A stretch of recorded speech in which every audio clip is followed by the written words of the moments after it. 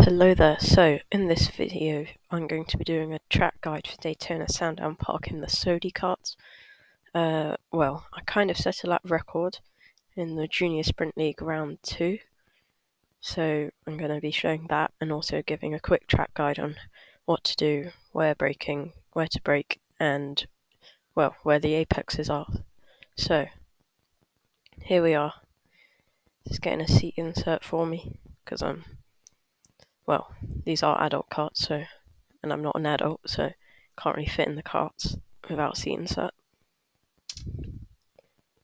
On track is a cadet and junior sprint race which was on before us.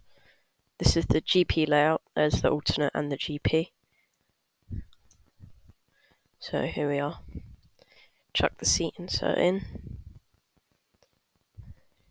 Jump in. So yeah, in the Junior Sprint League there's a 10-minute qualifying / practice and a 20-minute race, which is what this is here. So, lining up on pole.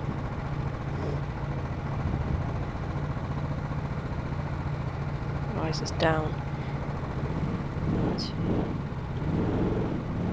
Keep the revs high to get the best launch.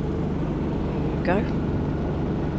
So I got quite a good start here, and then basically that's it. Just drove away from everyone, which is probably one of my best races ever, which is good. So yeah, this is basically it. However, on lap 2 I did set a lap record, which I then beat in an adult sprint race immediately after, which was fun. But I'll just play it at full speed here, and I'll slow it down after, show you where to brake and things. So yeah, I feel like the key to this lap is that it was just very smooth. The kart was extremely bumpy around some of the turns, but most of it was actually very smooth. So that's, yeah, key to success, I guess. Especially on this corner here, the kart was extremely bumpy on that corner. But yeah, apexing there, turning around. Isn't really much else to say about it, really. So, on this next lap here, I'll slow it down, same lap. So, starting from the previous lap that we just saw.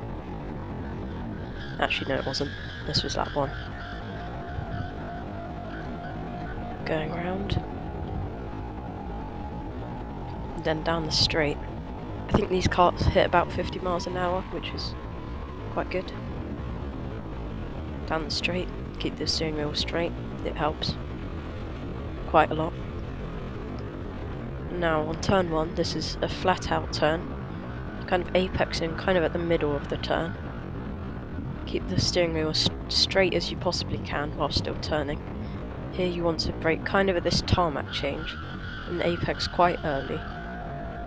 Kind of lift, go around there, then cut back here. Here you kind of want to brake where that shadow is, and then turn in, then apex where that little bit of concrete sticked out a bit, then flat out down here. Then down here there's a curb on the right hand side, and it widens about halfway through, and you kind of want to brake where it widens. Turn in, there's a bit of concrete again that sticks out here, want to apex there.